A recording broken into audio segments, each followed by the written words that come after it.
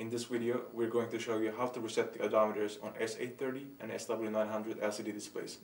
We will be using an S830 display, but since they have the same parameters, you can apply the same directions to the SW900 LCD displays.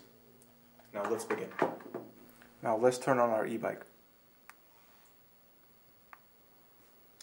Now we're going to press up and down arrow key at the same time to switch the parameters. Now we're in the parameters. We're going to press the M button until we see P16 on top of the display.